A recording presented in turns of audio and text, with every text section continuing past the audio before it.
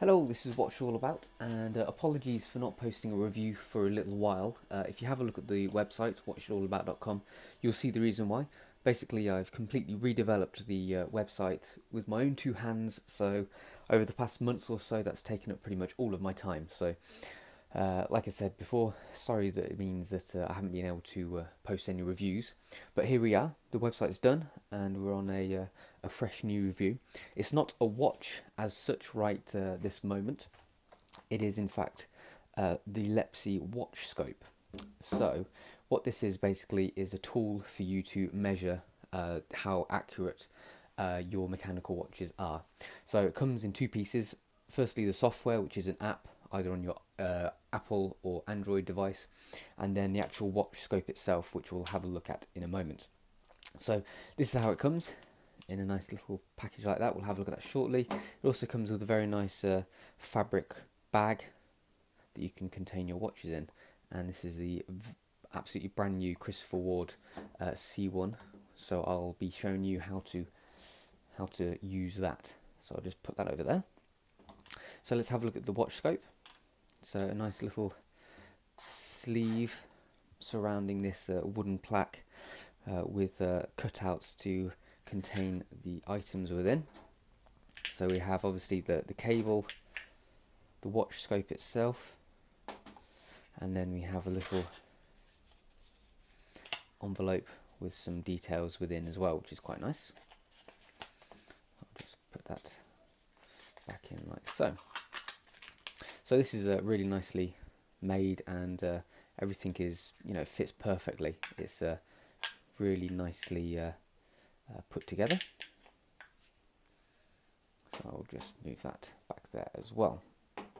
Okay, so this is a watch scope itself.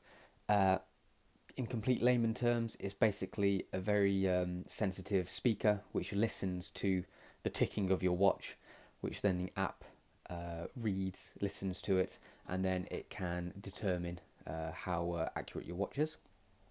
So this is the cable which connects the two together. It is basically a very high quality 3.5mm jack, but it is really high quality. I mean, I don't think I've felt one quite this thick before, and the plugs are very well put together as well. I forgot to mention the price first off. So the watch scope as a whole package is 369 Swiss franc. That equates to around 295 Great British pounds. So yes, it is about the same price as a fairly decent watch.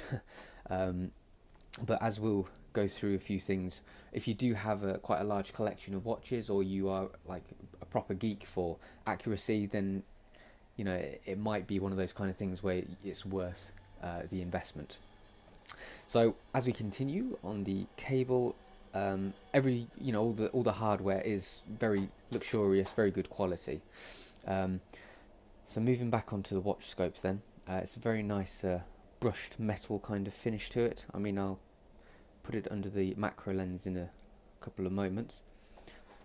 So that's just the hole where you put the cable in. This is the top where you obviously sit your watch on top, and this is like a nice little, it's not carbon fibre, but it's a carbon fibre style padding, so that's very nice and soft, so it won't damage your watches at all. And then these details on top are sort of like etched, laser etched in, and painted to fill as well. So let me just get the macro lens on and we'll have a very brief look at those little elements. So this is the top. As you can see, we have a nice little pattern. It's sort of like a tape, but it's not really. It's quite hard to explain what exactly it is. And there's a little tiny hole in there, and that's obviously the main bit that listens to the watch. So that's the plug for the 3.5mm jack cable. You can see here like the brushed finishing and this chamfered edging as well, all very nicely machined. So I mean, you are getting a good quality piece of equipment here. So there's the name watch scope sort of etched on top of a Swiss. I forgot to mention as well, this isn't Chinese made, it is actually Swiss made, which obviously will always put the price up. So that's another factor behind the high price. Let's just have a look at the cable now quickly. So this is one of the jack ends, 4 connectors. So very heavy duty. Here's the cable itself, braided. It feels very sturdy and reliable in the hand.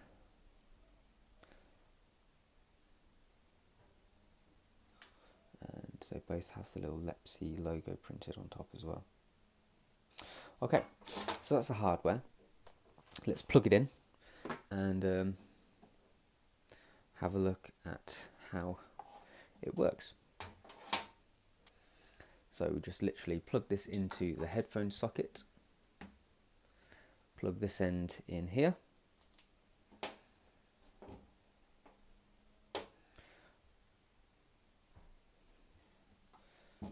sit it on top of our watch movement,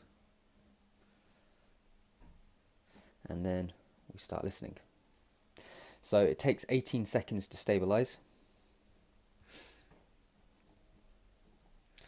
It's not got a very good view of the iPad. It's too reflective really. But as you can see, we start getting our reading and we start getting a graph here as well.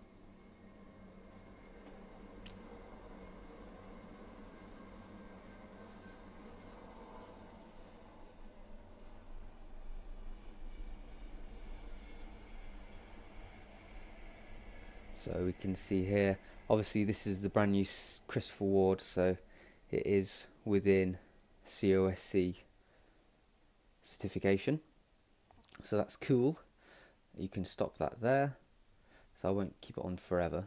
But what you can do is you can have a collection of watches. Obviously I've got just a few in here for now. So there's my Christopher Ward C1. So I've taken 3 recordings on it already. That first one was just this recent one, which I can remove. As you can see, the other 2 ones that I've taken just earlier today are pretty incredibly accurate, really. So that's a pretty good save for that watch. You can take a photo on each watch. It then tells you your frequency of the movement, and then you can switch between a graph or our list of results. So if I go to collection and then have a look at another one, the Helm Vanuatu, I've taken 1 reading on that. That tells me what it was like. You can add a note on it as well. And then when you're on a watch, you can just click this button, tap this button up here to take a direct reading on that just by hitting the play button. But it also tells you your history here, which is nice. If you don't want a measurement going into a watch, you just do quick measure, just hit play and it will do just like a off the bat one-off reading. So then you can also get measurement reports. So this is for the Helm Vanuatu. If I was to go to collection, select my Christopher Ward, I could then, that's now selected, and then I could get measurement reports for that watch. Tells me the last measurement, gives me a graph, and then my history as well. Amplitude, beat error, and my rate variation, the dates. And you can email that as well. So, so you can print it if you've got a printer that works off Wi-Fi, and then you can send it as an email as well. So just put your name and your email in there, and it will send it through. So, I mean that's the basic aspects of it. We've also got a magnetism detector. So first of all, you need to configure where your magnetic, like each device has a for the compass, it has a magnet built into it. So you have to just move a magnet over your device, a very lightly powered magnet, and then you can sense where it is, and then you tap where it is once you found the sensor position, and then you know to hover your watch over the position, and it will tell you how magnetized your watch is, which is quite a cool little feature, because you can get little bits, little things, little tools you can buy to demagnetize your watch. So then obviously if you've got a watch that's wildly out of you know, like really inaccurate, you can try demagnetizing it, see if that will help. So we have some features, so you can change the color scheme, black, grey, you can have white as well if you want. You can have a full collection report as well, so you can email everything, as you can see here. So this will send an email out with all of my collection. You can have a cloud backup as well, which is nice. So there we go, have a little help section as well if you want. But that's pretty much covering the basics of it.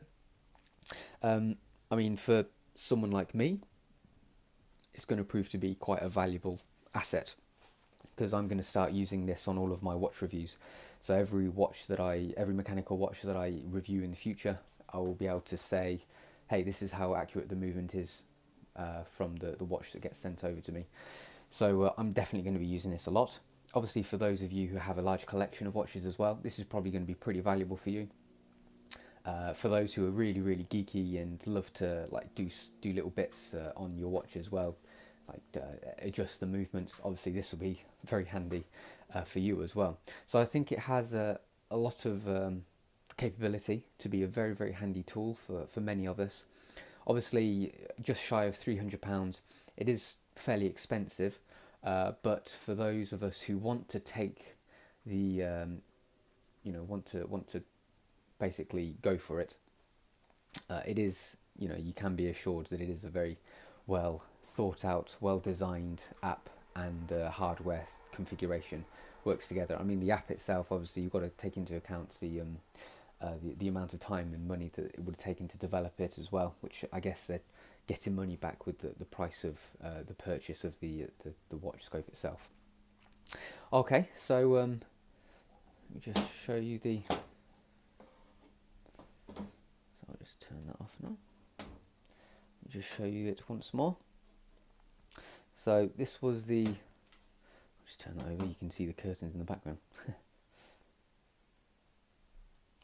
So just one final overview of all the hardware. So there we go. Put that back in there. You fold it back up.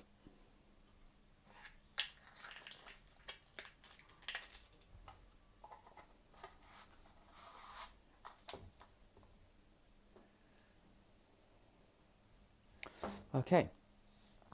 So if you're willing to spend the money, it is an excellent tool that I personally will be using a lot, and I personally think it's a very good piece of equipment for the avid watch collector. So I do recommend it. Obviously, it is a bit of investment at the price, but if you were to go for it, you won't be disappointed. So this was the Lepsi watch scope, and that's what it's all about.